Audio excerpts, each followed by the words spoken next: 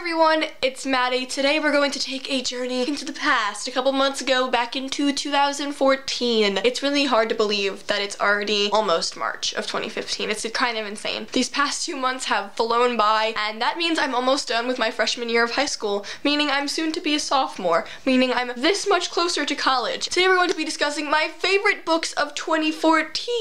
I'm very excited to share them all with you because I read some very great books in 2014. First, I would like to share with you my favorite short story of 2014, Midnights. Wow, this is dusty.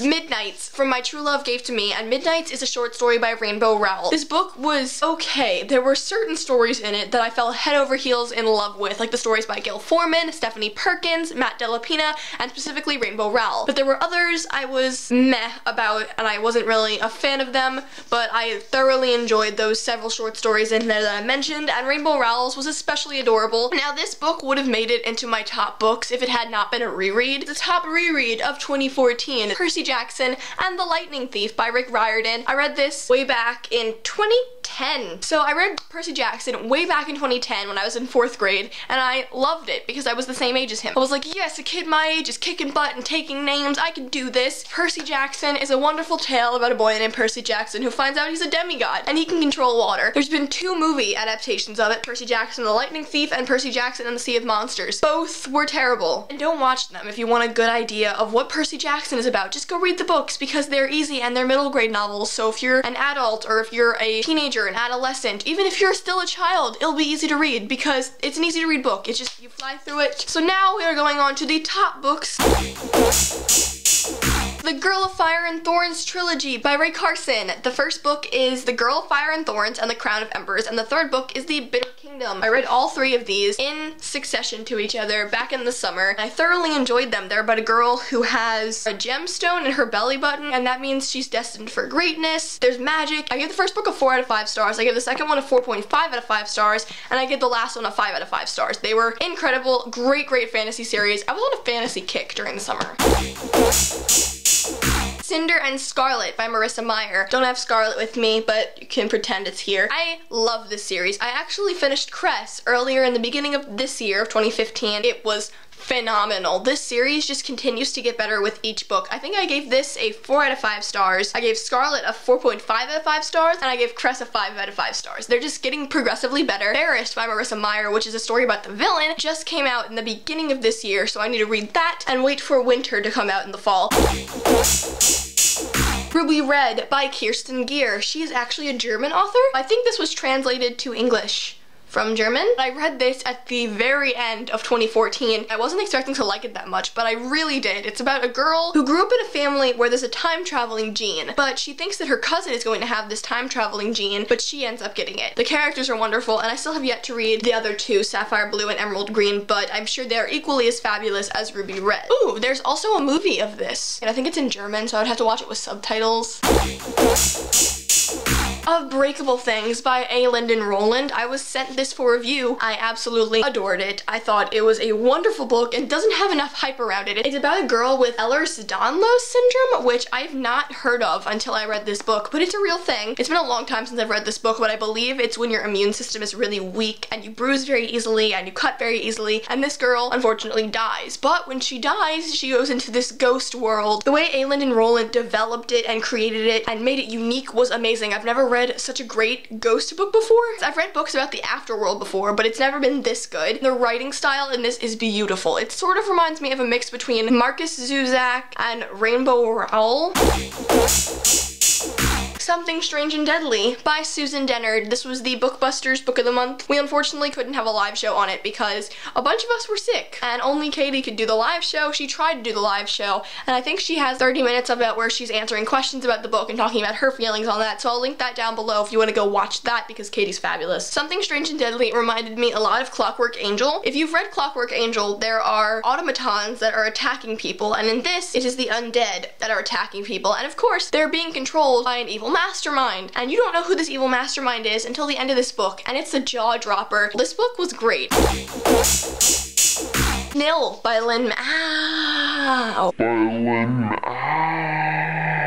Nil by Lynn Matson. I read this back in May. I gave this 4.5 out of 5 stars on Goodreads. It is about a girl who's in the Target parking lot, and one day it gets really hot and something comes straight at her and she wakes up naked on an island in the middle of nowhere, and they call it Nil, and it's a place where you have 365 days to get off the island or you die. It's a great action-packed novel. I think you would categorize this as a sci-fi book, and it's a different sci-fi book. I really enjoyed the take on the mysterious island that nobody knows where it is, sort of like the Bermuda Triangle.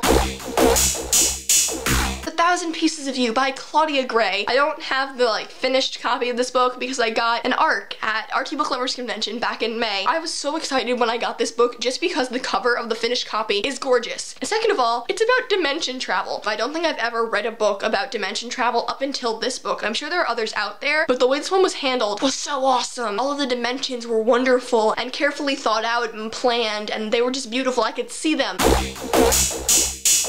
Shadow and Bone by Leigh Bardugo. This was my first dive into full-on high fantasy books. I'd never read a full high fantasy book prior to reading Shadow and Bone by Leigh Bardugo. It was a wonderful way to usher myself into this world because most high fantasy books are in third person, which I don't really like third person that much, but this was in first person, and I got to see everything unfolding through this character's eyes, and it was great. And there's even a map inside. It's beautiful. It's beautiful. Books with maps on the inside are really cool. They're mainly just high fantasy books that have the map inside. I'm writing a book right now, and to visualize the coffee shop where most of it is set in, I drew out a diagram of the coffee shop, so I'm thinking if this ever gets published, I could put a map of the coffee shop in the front cover and trip people up. Be like, no, it's not a fantasy book. This is how I envision the coffee shop, so envision it this way too.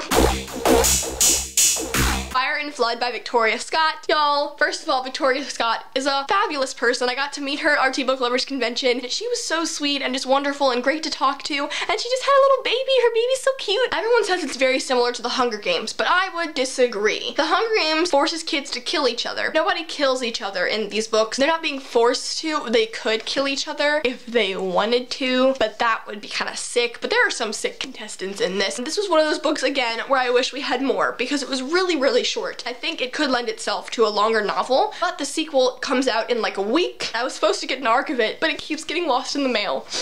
Darn postal system! Even if I don't get an ARC, I'm going to be buying the sequel, even though there was a cover change. I'm not that big of a fan of the cover change. I wish they would have kept to the minimalism style because I like this more.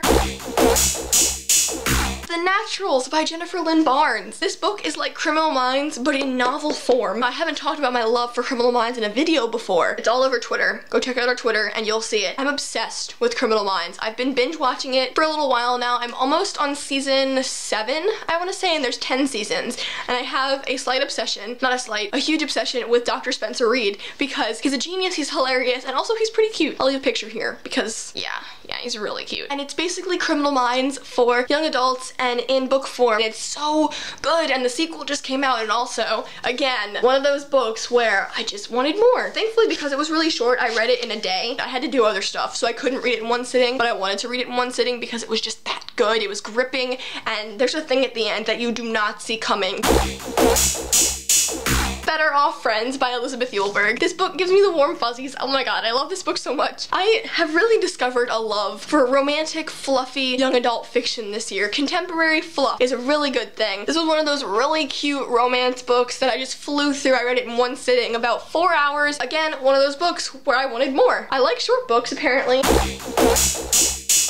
Anna and the French Kiss by Stephanie Perkins. Again, 5 out of 5 stars. This is my number 3 book on my list, so we're getting down to the top, the real top books. Anna and the French Kiss was adorable. Much of what I said for Better Off Friends, I agree with this. It wasn't totally centered around the romance. We have her adjusting to life in high school in Paris, and we get to see everything about Paris, and it's so well detailed. And there's Etienne St. Clair. Etienne St. Clair is fabulous. I know a lot of girls and a lot of people who read young adult really would love to star in an adaptation of these books, but of course they keep choosing Shailene Woodley, Chloe Grace Moretz, probably Jennifer Lawrence for more. They like to cast people several times over, but I would like to see some unknowns in some films, meaning that if they ever made Anna and the French Kiss into a film, I would be the first person in line auditioning for Anna, because I would love to play her. She's so real and funny, and Paris and Etienne St. Clair. The Vampire Academy series by Rochelle Mead. I have only read Vampire Academy and Frostbite, and I did not think I was going to like these books very much because I tried to read Vampire Academy way back when, probably in 5th grade, and these books aren't really suitable for my 5th grade self. They're much more suitable for my 9th grade self. I devoured these books. They were witty and smart and just fabulous, and the vampire aspect of it kicks butt. Rose is an awesome main character. Just everything about these is wonderful. I loved them. Contrary to popular opinion, I really liked the Vampire Academy movie. I wish they would make Frostbite. The only thing I didn't like about the Vampire Academy movie was the guy who played Dimitri. I mean, I liked him, like, build physically, I saw him, but his accent was really, really thick, and I think if he would have toned it down just a bit, we would have been able to understand his lines. Because he had such a heavy Russian accent, we couldn't understand what he was saying. This helped me discover that I love boarding school books, and I cannot wait to read more of this series. I have gift cards, and I'm gonna buy the rest of them. Daughter of Smoke and Bone by Laini Taylor. I was entranced by this. I couldn't stop reading it. I went to my sister's soccer game. My family was all laying around a blanket eating like a little picnic lunch before the game. I ate my lunch and then I laid out in the sun and I was reading. It was cold outside, so I was wearing a sweatshirt, but I had shorts on because it was like mildly hot / cold. It was weird. Our weather's weird. It was like cold in the morning, but I figured it would warm up, and so I brought a sweatshirt, but I wore shorts. I don't know. The next morning I woke up and I had red hot burns on the back of my thighs because I'd been laying in the sun reading this book for so long. It was so good though. I've never read a book so unique. The writing style in this sort of reminded me of Cassandra Clare's, but Cassandra Clare gets really wrapped up in description sometimes. Sometimes it never ends. But in this, Laini Taylor knows when to just give us enough show and then when to pull it back a little bit. And that's what I loved, and I loved the main character. All of it. It was so good. Those were my favorite books of 2014. If you had any books similar, leave them down in the comments. I would love to discuss all the feels with you. If you have books that are different, that were your top books of 14, leave them down below. I would really love to know. I want to discover new books. If you liked this video, give it a thumbs up and don't forget to subscribe to our channel. I'm Maddie. I'll see you next time. Bye!